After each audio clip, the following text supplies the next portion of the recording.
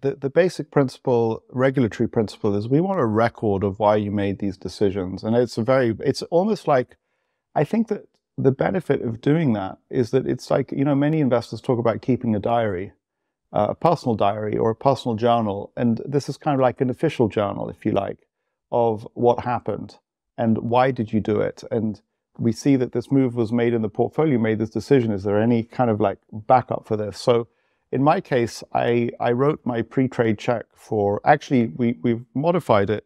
I don't have to write it. I just have to record it. And then we can use, Otter or similar to transcribe it.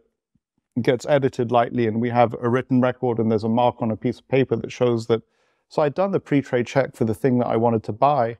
And I kind of said, look, we're going to make this like 3 or 4% position, and we're going to sell these things to do it, these smaller positions. And the CFO came back to me and he said, look, the buy side is fine, but we need a little bit more. So then I said, okay, fine, I'll write it up. And I looked more closely at these smaller positions, and I said, wait a second, I don't want to sell this cheap. It's like so we went back, and instead of buying a 4% position, we bought, I believe, a 2% position, and the balance is still to be bought.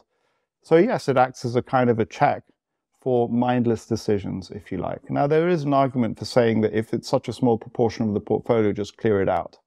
But at least then I would have to make that case. Yes, they're cheap, but there is a cost to us to monitoring these positions, and there's a mental energy that we're investing that we no longer want to invest in them. But he stopped me, and I believe that was the right thing to do at that. Or in a sense, he wasn't stopping me. He was saying, that's fine, but I need to know why.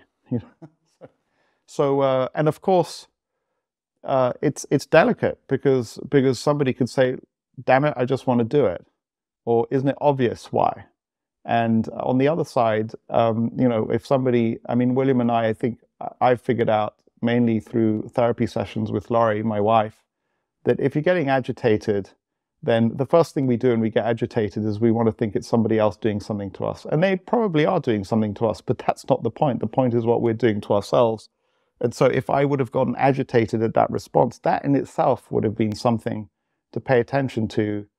I didn't get agitated. I was like, yeah, he's got a good point. And oh my God, check that out. No, I don't want to do that right now. So he's just saying, give me your reasons and make sure that the reasons are on paper.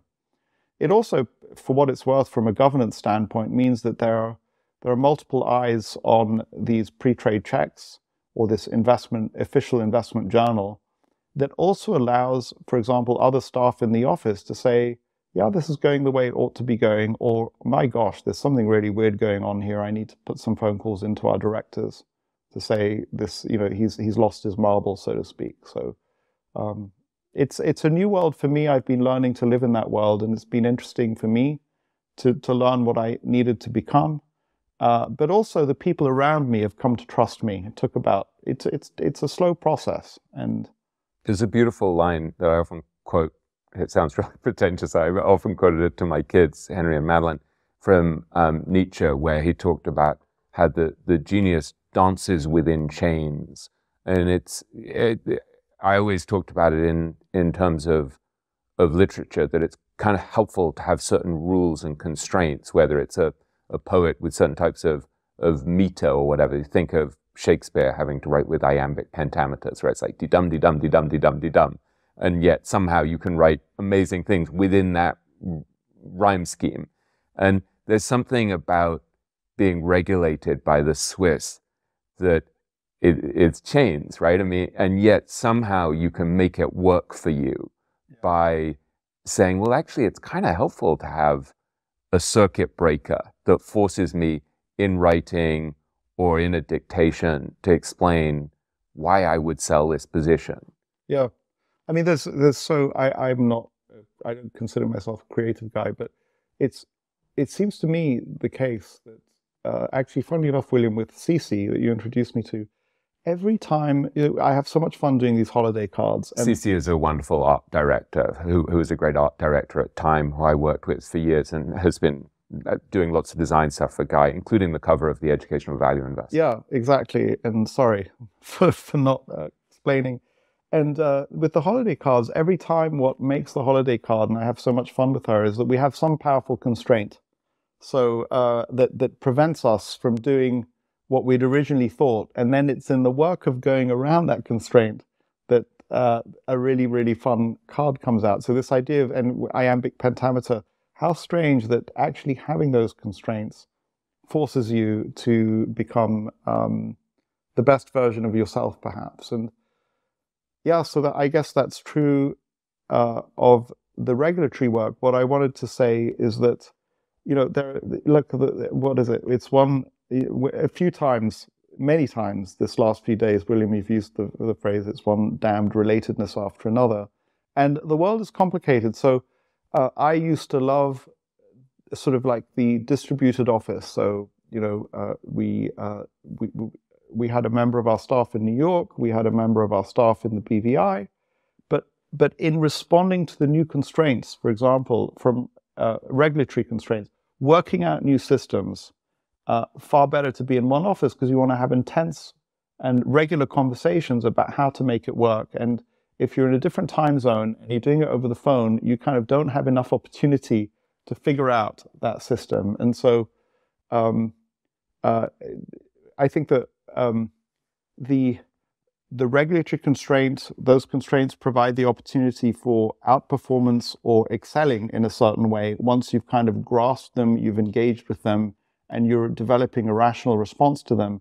At the same time, I feel like in the past, developing that response was made more difficult by the fact that we didn't have a full office day with all of the staff who were, and what I came to, it's just coming to something very practical, which was that needs to be worked out in one office, not in a distributed team. And I've become very leery-eyed of people who say that they can work effectively in a distributed team across sort of multiple time zones and large geographies. I think there's an enormous benefit to being in one place. And when you're all in one place, your structures can evolve to changing circumstances. And when you're all distributed, they kind of become ossified. Especially people not at the center don't realize that the environment is changing and the way the team works needs to adapt. So I know that's not a question that you posed to me, but it came up for me and it was important for me to say it. And now you get to, William's looking at me in such a way, you're looking at me in such a way that goes, okay, now can we bring it, you've traveled off the reservation. What's funny is Guy and I are both so unlinear that I started this interview with about 6 or 7 pages of questions, and I immediately veered entirely into a totally different direction. Oh, so you did it, so that's fine. Yeah, no, so there's something wonderfully characteristic of Guy and my conversations where we'll literally talk for 2 days without having covered the thing that we meant to cover, and then we'll get guilty and we'll feel guilty and we'll come back to the main theme. So I did want to ask you about a very important topic that has been a really central part of our conversations over the last week, which is... This, by the way, is William bringing us back on track. And I just want you to know that I had various ways in which I could have taken it off track that I'm resisting mightily because they're so interesting. But go ahead. So far, you're resisting. So a topic that's very central and important, I think, to a lot of our listeners and viewers is this whole game of long-term compounding. And Aquamarine, your fund, is a really interesting embodiment, an illustration of this issue. So you set it up in September 1997. So this is a little over 26 years ago. Over that period, you've averaged almost exactly 9% a year. This is through the end of 2023, exactly 9% a year. The S&P, I think, was, let me check, it was 8.3% annualized. The MSCI was 7.1%. So cumulatively, the fund has returned 874%. So it's about 157 percentage points ahead of the S&P, 371 percentage points ahead of the MSCI. So in some ways, it's a beautiful illustration of the power of long-term compounding. Like we were calculating this the other day, and we figured out that $1 million invested at the start of that journey 26 years ago is now 9.4 million, right? So in some ways, it's an incredible example of the power of long-term compounding. And yet, there's also something deeply disappointing to you about it, because you look back and you think, when I started my career 26 years ago, and was influenced by Buffett. I thought I was going to make 15% a year, 20% a year. And here you are at 9% a year. And in some ways, it's a morality tale about disappointment. And in some ways, it's a morality tale about the incredible power of long-term compounding. Can you talk about how you've been thinking about this whole issue of the power of compounding, the power of good enough returns? There's so much to discuss here. What does this bring up for you? So the first thing that I can say is that, I think that the word that I used as I was making notes for before you came, William, is bittersweet. So it's sweet because it's compounding, and it's bitter because it's not the number that I set out to achieve, and it doesn't feed my ego in a great way. And I would say that the same way that we were talking about the financial crisis chapter, I probably approached it in a defensive way anyway, because that's the nature of the human ego. But I trust William enough to kind of bring that to you. And in a certain way, I'd say that this conversation, being willing to share it, is an act of sort of like, tell the truth, because you'll have a great adventure in life, something like that. If you want to live a meaningful life, certainly tell the truth. And I'm brought back to a question that was asked to me by a very smart Google engineer at the talk that I gave at the invitation of Sarab Madan, where he said something along the lines of, and he probably kind of interrupted, he put his hand up in the first 5 minutes, and he kind of said something like, how do you know you're so good? You seem to have beaten the market up to now, but maybe that's just luck. No, and again, I had to be honest and say, well, we don't know, and I don't know. And so there's all sorts of questions that I have about that. So one possibility is that I'm an average investor who was lucky enough in the first few years to outperform the market, or I may be below average investor who was lucky enough to outperform the market for a while, has underperformed the market for a while, and actually, if we could look into the eyes of the Almighty, he will reveal that over the course of the fullness of time, I wasn't a great investor or was a great investor. I don't know what the reality is. I wish I did. And so I have to operate within that uncertainty. And over above that, within that uncertainty, I have to structure my own decisions and the decisions of the fund in such a way that, given that I don't know what I really am like as an investor, and over above that, I don't know how reality will unfold, I want to position myself, and this is kind of a personal decision, such that no matter which one of those things is true, I will come out in a good way on the other side. And so, we could do a sort of matrix of many different possibilities. In one, so there's also, referring back to a book of our friend Ken Schubenstein's that I believe you edited, you can have a good decision-making process in a specific, say, investment idea and get a bad result because the world unfolded in a different way. And that doesn't mean that your process was wrong. That just means that you got a bad result. By contrast, you can have a terrible decision-making process in a particular investment, make the decisions for all the wrong reasons, and end up with a spectacular result. And the idea that we have is somebody running with a match through a bomb factory. You might get through on the other side, but it might have all exploded. So I need to structure my decision-making in such a way that, given that, so I could be a good investor and the environment was not good for me. I could be a bad investor and the environment was not good for me. Multiple different options. I need to take all of those into account and all of the uncertainty about how the world unfolds, and make decisions such that on the other side, there's a good life and a happy life. And I was talking yesterday to this this guy who's here at ValueX, who I think has got a wonderful book, Luca Delana, on ergodicity. And we can ask the question, if you have the ambitions as a young person to be a movie star, so you're focused on, I don't know, Natalie Portman or some other, Gwyneth Paltrow's had this super successful career, but you don't see all the people who started off who didn't have that super successful career, who were equally good actors and actresses, who were equally hardworking, equally talented, equally face for cinema, and because the world is an extraordinarily random place. So the question becomes, if you're a person starting off in life, do you want to take the lottery ticket, the 1 in 10,000 or 1 in a million that you become Gwyneth Paltrow or whoever else it is? Are you also willing to live with all of the other outcomes that you might have? And I think that, as long as you're happy, if you don't get that starring role and have that lucky thing that you get that career that you're dreaming of, you're also okay if it works out in a pretty boring way. You end up being a waitress your whole life or whatever else it is, then that's fine.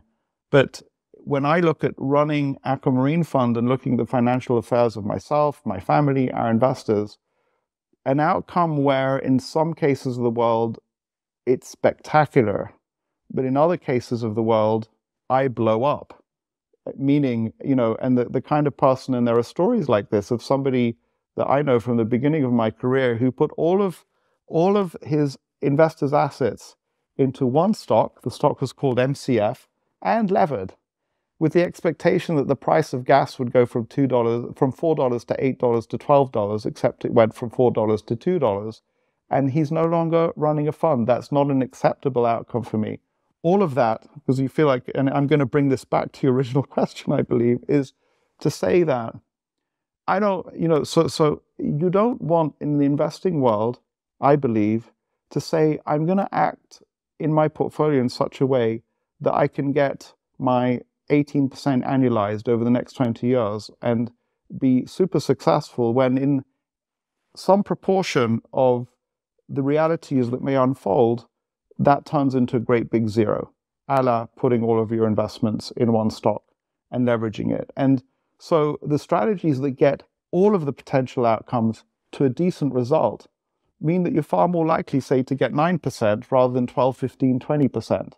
And so the sweet part of the bitterness is that survival is everything.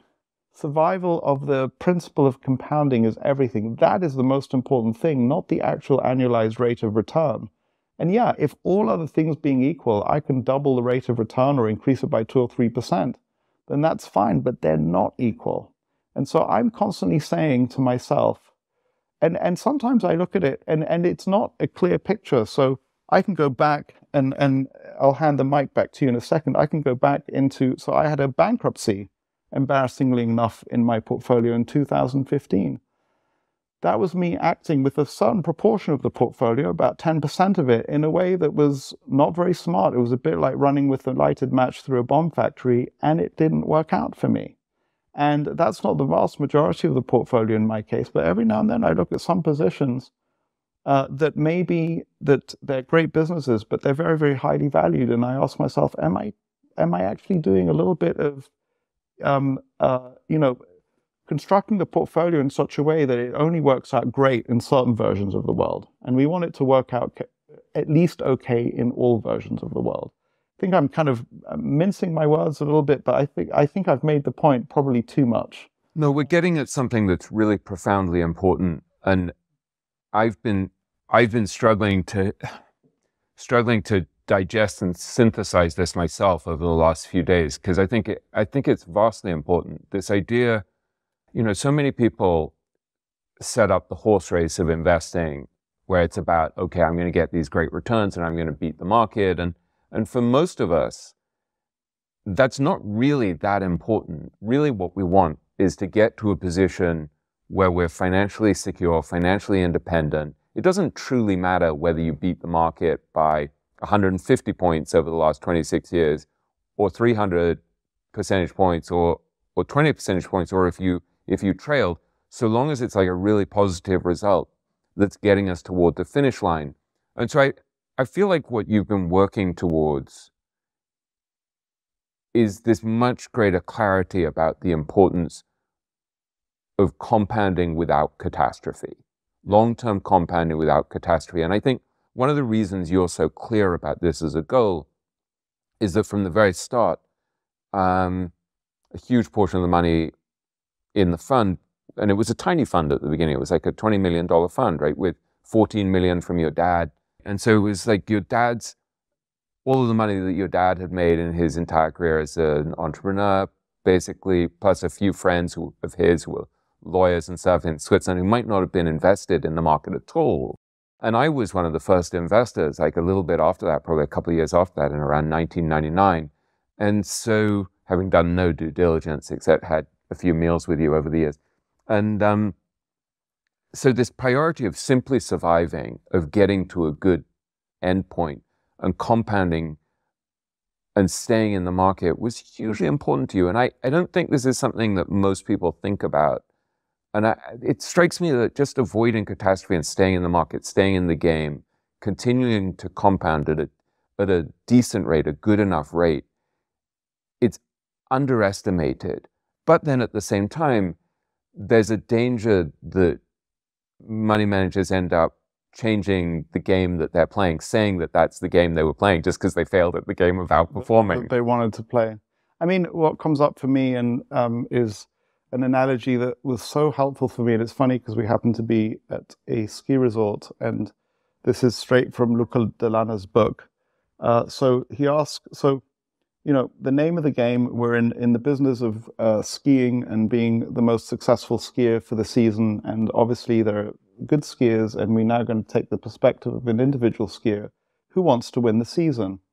And there are 10 races, and as the skier, he can ski. This is a downhill race. He can ski as fast as he possibly can, and there's a higher risk of crashing and injuring himself.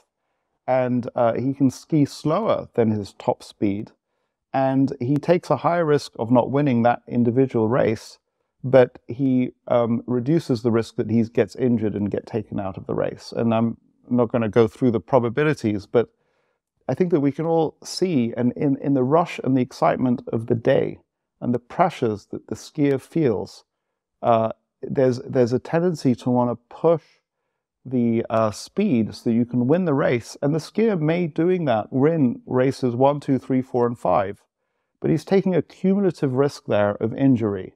And as Luca puts it in the book, the skier that wins the race is not the fastest skier.